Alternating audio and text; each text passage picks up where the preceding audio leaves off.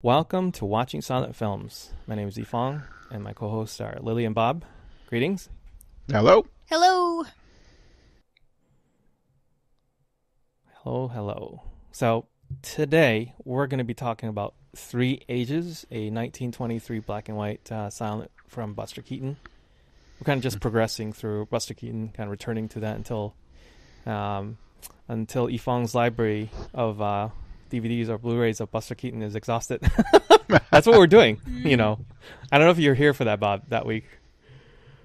But I'm looking at my bookshelf where I'm storing my discs, and I'm like, here's a bunch of stuff that I either have seen before or maybe totally don't remember if I've seen it before, which happens very often.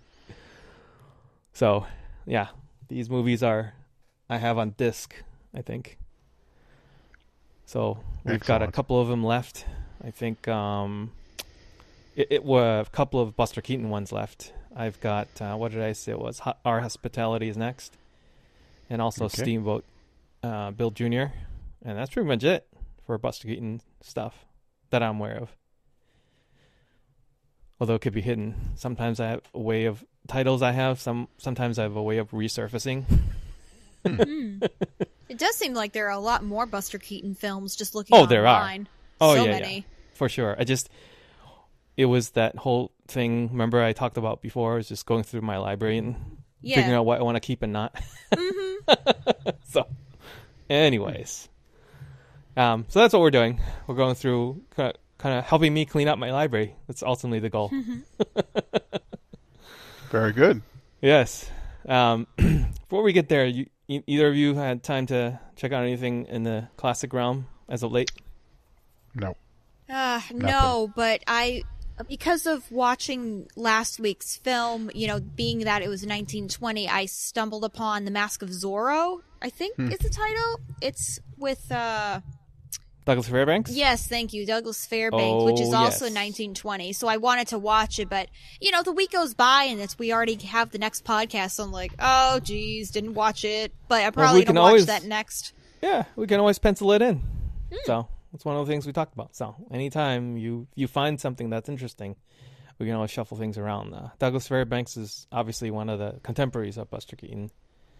And actually, they have some sort of professional relationship. I mean, these really quote-unquote famous people and our people are in power and they're doing work. They're often, sometimes in studios next to each other, or they know of each other through parties and get-togethers, and sometimes they'll be like, hey, let's do something. And sometimes they've talked about it.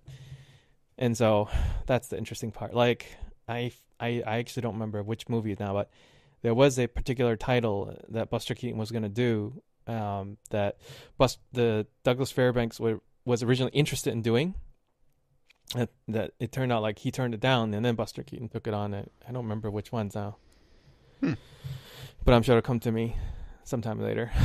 So that happens all the time, But yeah. How about you, Bob? Nope. All right. So let's keep moving forward then. Let's dig into Three Ages by Buster Keaton. I'm going to give a quick plot summary. Again, this is 1923.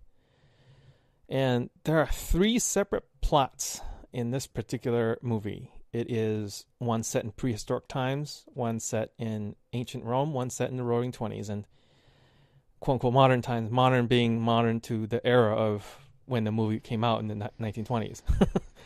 And so all three films essentially had to do with Buster Keaton being the main character trying to get the girl, more or less. So, is that fair? It's kind of the plot of three. Yep, with the same actors in each storyline. Exactly, yes. Playing the same positional role. Yes. So the reason was that in case this movie, I think it's the first feature film he's directing, and because of this responsibility, like he's essentially, we just did a bunch of Buster Keaton shorts.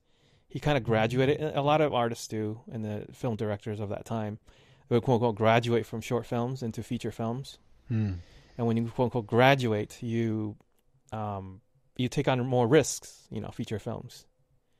And so his way of minimizing the risk is that if this film somehow was taken away from him, he would actually release these 3 separate shorts as 3 separate short movies. You know what I mean? Yep. So he would have one like prehistoric one as a short movie, ancient Rome as a short movie, and the modern time one's a short movie as well. So it's kind of like his own insurance. So in case it flopped, you could break it up and sell it that way. So it's kind of smart if you think about it. Yep. And it was a satire of the D.W. Griffith's 1916 film Intolerance. No kidding. Yeah, it's and in a lot of comedians like Buster Keaton would often take satires of the. Did Intolerance do the same thing with splitting it into 3 generations? Yes. So there's multi-story arc, and we chatted about this earlier before we start recording, or where Cloud Atlas is a recent example by the Wachowski siblings, Tom Hanks and other people, where there are 6 separate stories in that film, and so they've been doing this for a long time now. And although we think if you watch that movie Cloud Atlas recently, you're like, wow, this is pretty interesting, and they've been doing it since 1916 and before. I'm sure, So it's another one of the situations where, like, quote unquote first. I mean, who knows who is first doing these multiple narratives in a single film? Very interesting. Yeah. So Lily, what'd you think of this? About the structure itself, but then also about the film itself. Well, to start, I had read it wrong when I saw D.W. Griffith. I actually thought, because we were talking about Birth of a Nation, I was thinking Buster Keaton was parodying A Birth of a Nation. So I was watching this and like, what? What is going on? Who is this? Like, who are they supposed to be representing? That like, would who's be an interesting Lillian take. Gish? So once I reread it and it said Intolerance, I was like, oh, duh. It's like those drinking games, every time God. somebody says this, you take a shot. You heard of those, Bob? In general drinking games? Yes. I would have probably been drunk by the time I got to, like, the Roman age. I would have been like, wait, what's going on? I don't get it. But it makes sense because I haven't watched Intolerance, so I've been wanting to, just to be like, because, he's like, the idea with Intolerance, he's apologizing to the African American community, but it's like, here's a great movie. I'm still awesome. And so that's basically technically that Intolerance movie was more of he got a lot of flack for the Birth of the Nation, but then he was like, people were intolerant of his racism, more or less. So his movie was actually a treatise on being targeted for being labeled a person who is racist. So it's actually the antithesis of what we're thinking. It's like he's unapologetic from there on. But anyways, that's another story for another time. We can also slot that in. So just FYI, we can check it out. Yeah, I mean, just from the little clips I've seen of it, I know the very first shot is this amazing wide shot, and everyone's like, oh, spectacle. But yeah, what I don't know, personally, for me, I didn't really care about this film. In my notes, it's the first feature Keaton wrote, directed, produced, and starred in. I'm thinking, that's really cool. But for me, I just kind of didn't really get too invested because it was split the way it was, even though all the characters remained the same. And, the outcome was the same to get the woman. I was just like, okay, kind of bored. I probably liked the modern age the most. Like, I enjoyed when he went to go to the dining hall watching the lady and the guy, eating, so he accidentally gets drunk from another table who spiked his drink, essentially. So he's like, he's getting a little more kooky. But, I mean, for everything that we've watched with Buster Keaton, he still had his innovations and his little inventions that were tweaking here and there within the film. Like, I really liked during the Roman age that he took his bucket hat off and made it like a boot underneath the wheel of the chariot. I was like, okay, that's funny. Clever. Yep. But I don't know. I didn't really even write much on my notes that I really cared for or liked to mention for the movie. Probably, like, even though I enjoyed the modern age the most, I have more notes for the Roman age, because it was just seemed a little more crazy and out of character. But, you know, he befriends a lion when he's thrown in its den and ends up giving it a manicure. That was pretty funny. Yeah. Yeah, and I think there was somebody in a lion's costume. Yeah, it was a really cool puppet. Clearly not really a lion. Yeah, it was really neat. I like stuff like that where they're either puppets or costumes. So it was pretty cool. I figured, like, there was some kind of fish line moving its tail around from up above, but the rest of it was kind of neat, especially, you know, when it goes to look at its nail claws. It's like, oh, pretty good. But yeah, for me, not much that I can really mention. There are bits and pieces I liked, but compared to some of the shorts, not a fan, you know? Right. And how about you, Bob? I liked it okay. I thought it was clever. I was excited when I saw him as a caveman right in the beginning of the movie. I thought, wow, this is different. This is kind of cool. And standing on the head of the dinosaur as it moved along. I thought that was brilliant.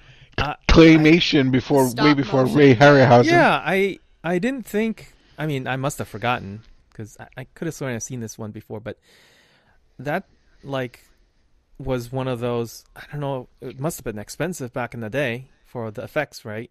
Because of Buster being so effects-driven, you know, with all the stunts. That must have cost something to make that sort of... I mean, obviously to us it looks super fake now. Right. With the way they animate. By today's standards, back then, it must have been like... If you were an audience back then, you hadn't seen anything like that. It's like, wow, dinosaur coming to life. And on a big screen, like, that must have been quite the spectacle, right? If you kind of place yourself as an audience back in the day. But otherwise, it's pretty entertaining. It's really short, maybe a few seconds here and there. But the stop motion was pretty fantastic, given its time, you know? So, So I thought that was fantastic. Go on, Bon. Sorry to interrupt. Oh, no, that's okay. That was, good observations. I mean, I to be honest with you, I liked the crossover. I what really caught my attention was in the opening credits when I saw Wallace Berry and Lionel Barrymore were both in the credits for it. And I was like stunned, and I was like looking for Lionel. I think Wallace Berry is his arch rival in the film. Yeah, are you referring to? He was also in Robin Hood a while ago when we were checking out Robin Hood. Wallace Berry? I think so, right? One of the. I think of Wallace Berry as the father on the Rockford Files. Oh, right, later on, yeah. But I think he was in Robin Hood, wasn't he? Let me check. But keep going. Yeah, that much I wasn't aware of. But anyway, I know him as a star, and I like him, so I was very interested, and I guessed that main arch rival was him, but I kept looking for Lionel Barrymore, and I was like, I've tried to figure out if he was the sage, the old wizard with the pointed hat, but I couldn't identify him as Lionel Barrymore, but he was in the credits, so I was pretty impressed. I liked. There were so many things I liked that I thought were very funny, and most of them actually were in the caveman days. I mean, I don't know. He took a club and he took a rock and he was playing golf, and I mean that's the kind of thing he likes to do. And then I was shocked at one scene. I thought it was hysterical, but totally non-PC. Was this caveman come out? The woman was like standing outside, and the guy grabs her by the hair and drags her into the cave, and I was like, what the heck? Oh yeah. I was like, oh, okay, never mind PC on this one. Don't worry, it's only 3 years after the woman was, had the passed the voters, the ability to vote or something. Don't worry. Yeah, like only 3 years don't after. worry. Yeah. The other thing I laughed really hard was near the end of the movie when he came out of the cave with 10 kids in the old age, and then when they did the Roman era, they had like 5 or 6 kids. Yeah, and then in the modern era, right? And then in the modern era, they had a dog. Yep. No, I totally laughed so much at that. It makes total sense. So there was a lot I enjoyed about it, but I can understand Lily's perspective as well. It wasn't as tight. It wasn't as striking for that's just how I felt. Yeah, some of his stunts were still pretty amazing. I loved when he had to.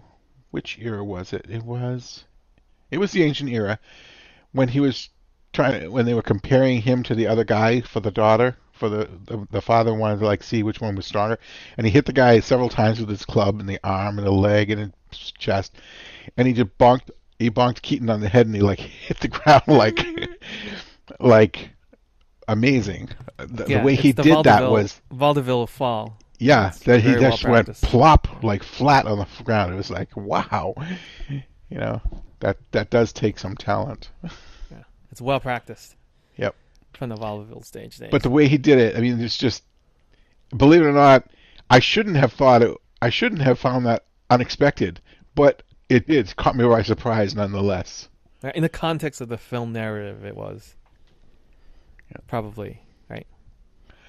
I mean, you expect it. I mean, he's good. He's hitting this other guy. He says when he hits Keaton, obviously, he's not going to be able to take it.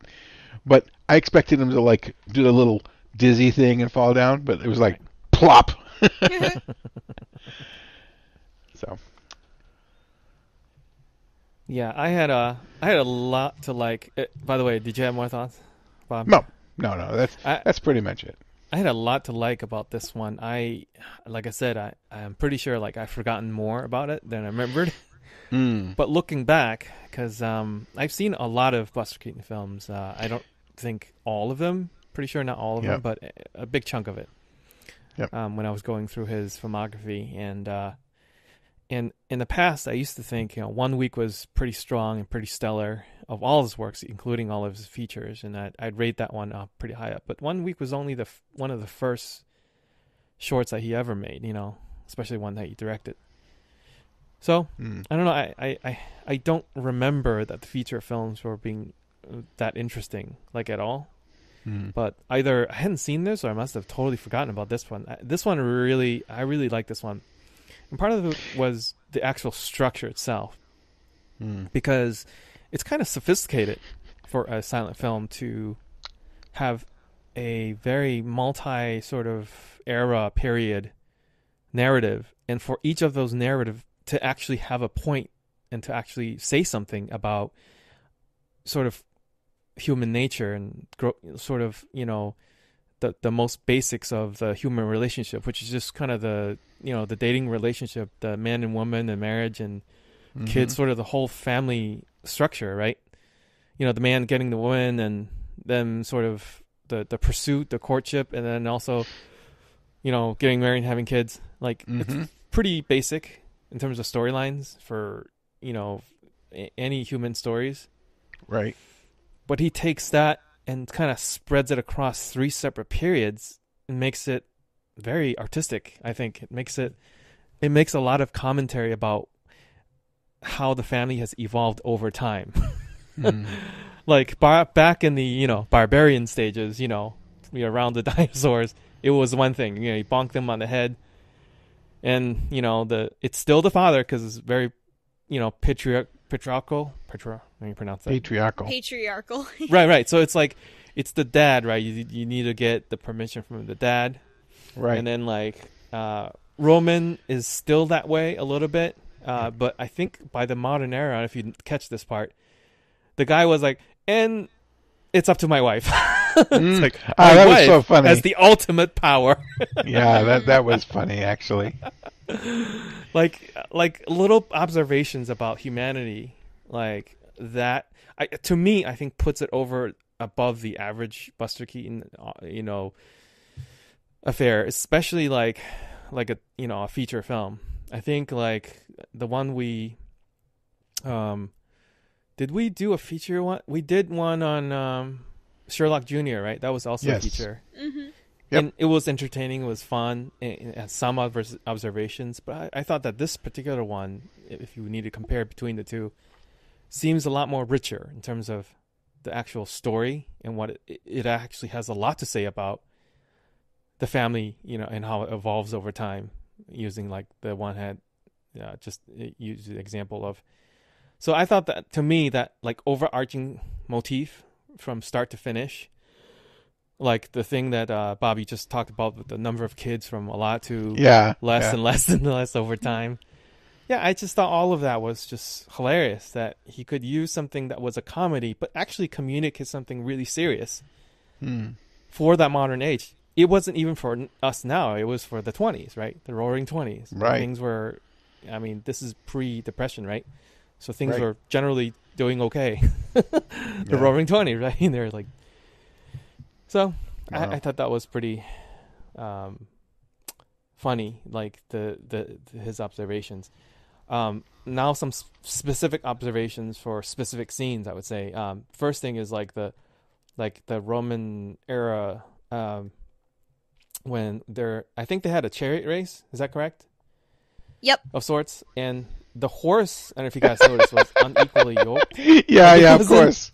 It wasn't a horse. It was funny. like some donkeys or something It ridiculous. was like a pony and then a horse and then they were all different sizes. Yeah. Yeah, I mean, I'm not an expert in that stuff, but like you got to clearly know that they're not all going to equally pull the chariot in the same way in the race, as you would a horse.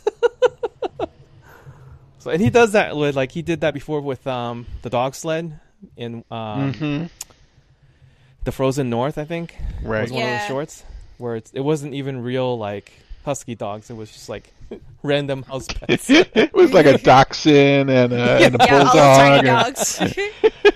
So it's so subtle, right? Like if you don't pay attention to those details, it would just be over your head. So I thought that that in of itself is just funny parts, and of course he delivers all that with a straight face, right?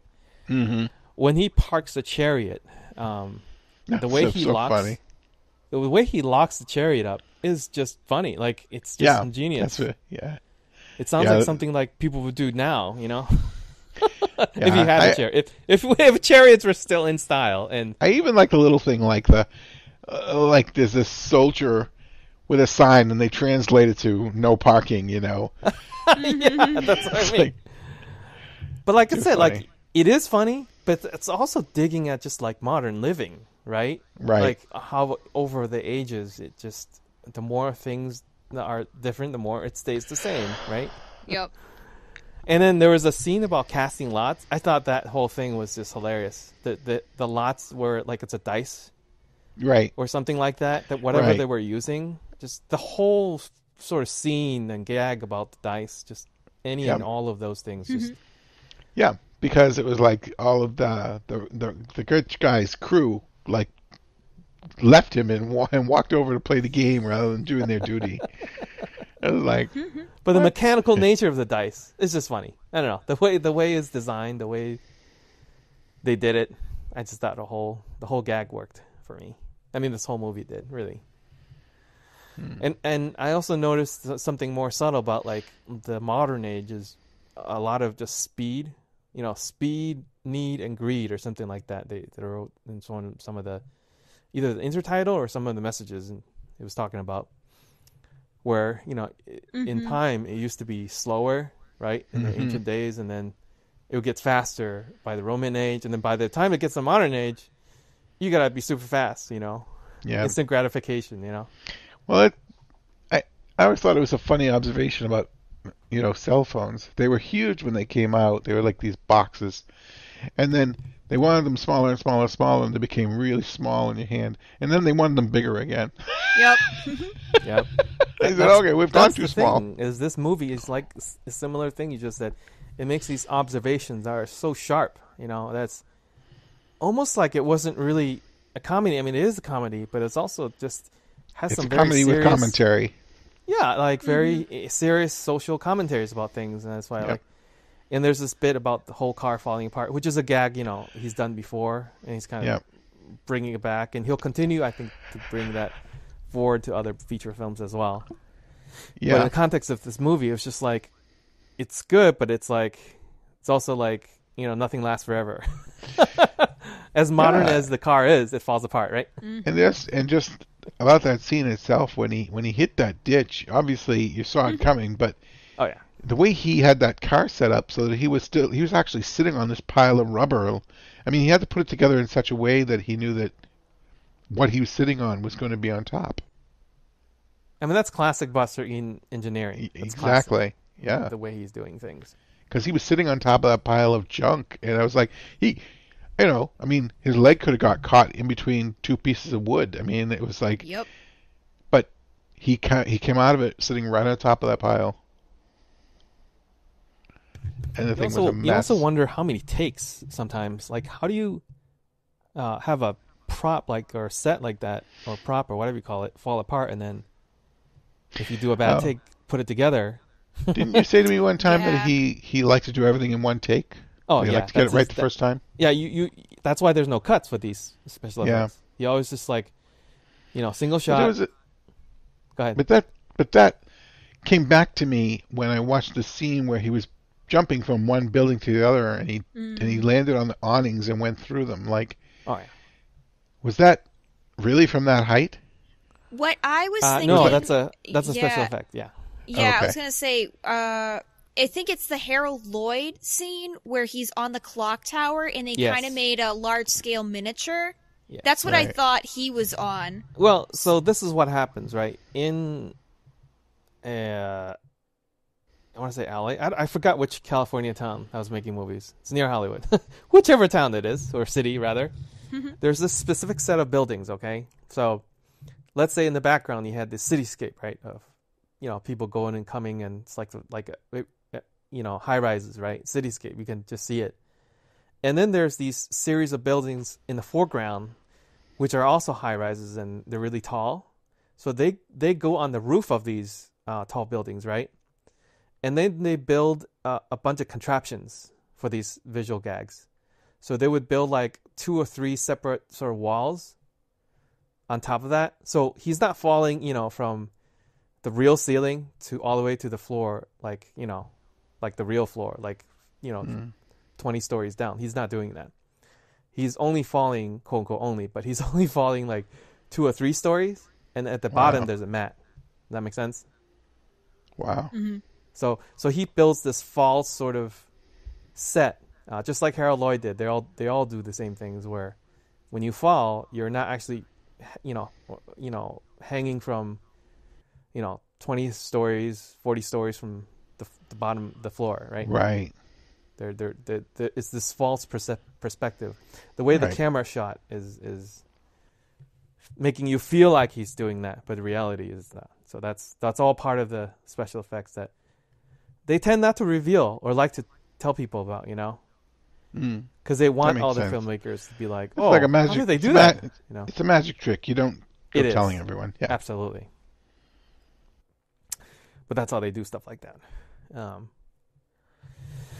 There was a bank, I guess, in some of the scenes, the National Bank. I thought it was interesting from era to era. There was a first National Bank and then the last National Bank. Yeah, that was pretty funny. I thought that was hysterical. I laughed. Yeah.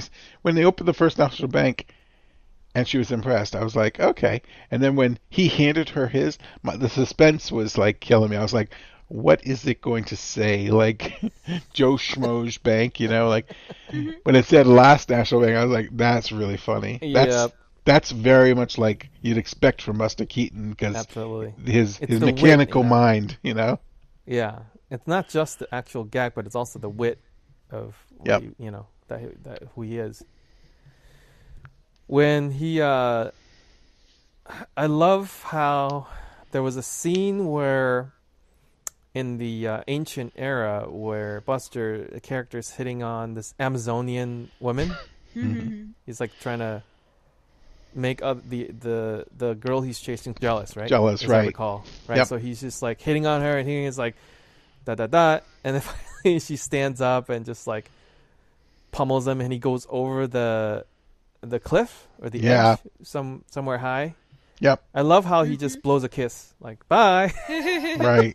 It goes before it hits the water.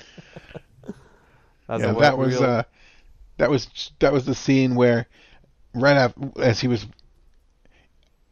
No, that's the right scene where he's watching the other guy grab the woman and drag her into the cave by the hair. He tries to grab her by the hair, and then finds out she's like 2 feet taller than him. Yeah. It's like, but I mean, never mind. Yeah, I just go ahead. Oh, nothing. Just that when he falls off the cliff and falls into the water, it's like, I don't know. It just didn't. That one didn't strike me as very creative.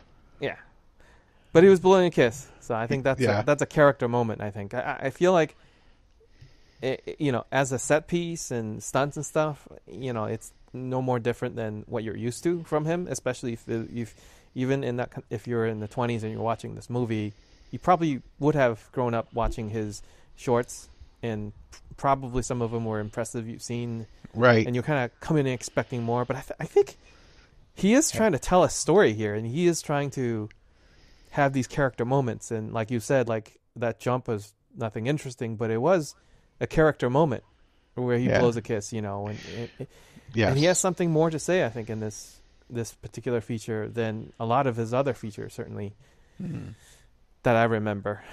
So that might change as I rewatch some of the other ones, but...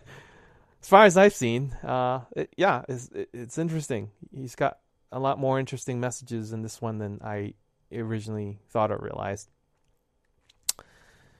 There was a scene here where I guess when they're duking it out in the caveman age, I guess, and they're kind of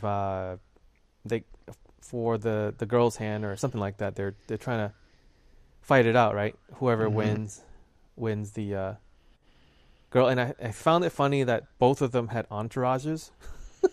So like the guy had some couple of guys with them, and so did Buster Keaton. It just the whole thought of back in the ancient days, you would have entourages coming along with you for fights.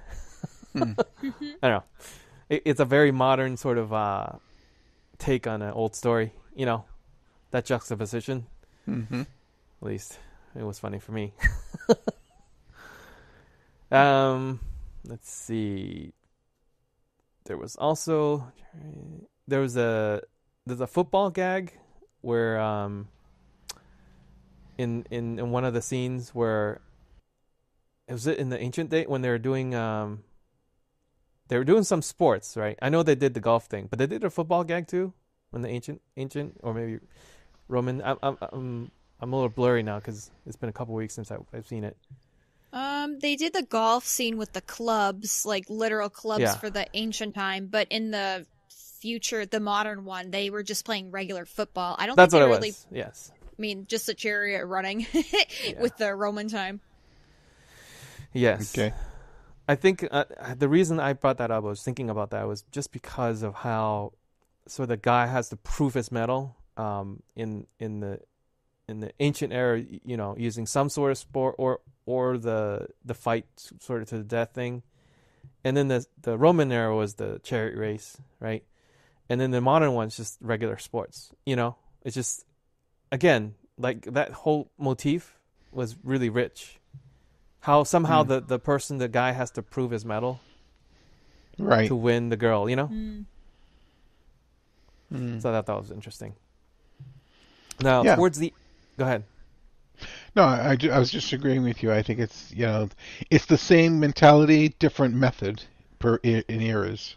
Yeah, I just thought that was I just thought that had sort of a lot of commentary, social commentary, I think, through all the ages. There was one particular towards the end of the Roman era where he's about to get the girl, and then he had a pole vaulting scene. There was a really long pole. He grabbed it and he just kind of jumped it right into the second floor or something with a long pole. You remember that? No. I do. I don't remember that. Yeah, it was towards the end. It was either no, it's probably I'm sorry, it's the Roman era. There was the Roman era where they're sort of on the second level and they're being chased as usual, and then he takes his long pole and kind of does a pole vaulting. It's another one of the stunts, you know. Hmm. So just like the building leaps. So you know, he's got all these gags across. So, anyways, that's all I had. Might have looked away at the wrong moment. Yeah. Yes, there is a lot of stunts here too, just like any of the shorts. Yeah. But I feel like I said it was all put together to tell these series of stories, interlinking stories. I thought that was unique. And I will say that about Buster Keaton in general. Like, you know, you look away for 2 seconds, you could miss something. Oh yeah, he's fast. He is. Anyway, anything else? Any last parting thoughts about the Three Ages? It was a pretty short film. All in all, I liked it. It's not my favorite, but I did like it. Yeah, it's entertaining. I think if you were regular theater going 20s, you know, you saw another marquee Buster Keaton title, you would have gone to see it like all of his shorts. Except this time you're like, oh, this is a feature. And it's the one he directed, you know. They may have probably put some publicity around that too, you know. So yeah, I think it made its money and stuff like that, and that's what ultimately allowed him to continue his career, you know, as a feature director. So he didn't go back to shorts, as far as I know. So. Anyways, what's interesting is that for a long time, until the 50s, prints of this film were in precarious states, and it was only rediscovered in 1954, and the film negative was badly decomposed and almost unsalvageable. So, out of all the actual technical quality, this is one of the worst kept ones. So there are bits of it that's pretty tough to. It's sad, you know, that nobody's found a better print for it, even though it was pretty popular. And by the way, Wallace Beery was Richard the Lionheart in Robin Hood, the Douglas Fairbanks Robin Hood that we saw. Oh, really? Neat. Yeah. I knew that name sounded familiar, and it was. So there you go. That's funny that's where you remember him from. When I remember. Well, because we had reviewed it and we talked about it, and we talked about him because I think you said that you remember him and he was in some other future series. Yeah, that's where I know him from. I know him as the father on the Rockford Files. Yeah. Right. There you go. And that made me curious that he went so far back to silent films and was in a film with Buster Keaton. So. Yeah, sometimes these people have really long careers, you know. Yep. So. Anywho, all right. So, any parting thoughts about this film? I really like Lionel Barrymore. I'd like to find the role that he did in the film. Lionel Barrymore. Barrymore. Yeah. I don't know. It's Did you IMDb him in the film? Yeah. I haven't. No, I didn't know. But I will. Like, Lionel Belmore, right? Barrymore. Belmore. Barrymore. Belmore. Barrymore. Lionel. You're not familiar with Lionel Barrymore? I'm just looking up. He's a giant of the screen. He was Mr. Potter in It's a Wonderful Life. Not this guy. I don't know if you misread the cast. I don't think so. It's hard I don't see him on IMDb. So there is a guy named Lionel Belmore, Belmore, in an unconfirmed, undetermined role. That's the closest. Isn't that interesting? Maybe I did read the I would misread the credits rewind in the film. And go back because this guy is more of a character actor, and he's actor and director. He's known for being in bit pieces, background sets and pieces in Frankenstein, the original, 1931. All right, that would make sense. All right, I'll double check. Yeah, double check. So, anyway. All right, folks. So there you have it. 3 Ages, Buster Keaton. I liked it. Less from the other, but that's okay. I think you'll find that Buster Keaton continues to improve from the shorts to features, and it will continue to evolve. Because I think ultimately one of his last movies he'll be making is called The Last Cameraman. I think, and that's when essentially that's kind of when he's done. So yeah, he did. He will have gone to do a lot of films, but The Cameraman would be one of his final hurrahs, as it were. I mean, after The General, remember we talked about it, that really bankrupted sort of his name and everything, and studios, and they're less inclined to trust him. He did 2 more. Under his banner, the Buster Keaton Productions, he did College in Steamboat Bill Jr., and after that, he would do The Cameraman, and then Spite Marriage, and that's pretty much it for his directorial for the silent era. He's done more stuff later on, but it's just like, I don't think as in terms of height of popularity as big as the silent era stuff. Anyways, so that's it for this week's review of Buster Keaton's 3 Ages. Any last thoughts, parting words, Lady or Bob? Nope. Nah. That's it. Sounds like a plan. You can find more of our stuff at watchingsilentfilms.wordpress.com. Again, that's watchingsilentfilms.wordpress.com. And please leave a review or star rating on Apple Podcasts or any podcast platform you find us. And this podcast is produced by Lily and edited by YiFeng. And thank you, everybody. Thanks, listeners. And thanks, Bob and Lee. Have a good night, everybody. Good night. Night.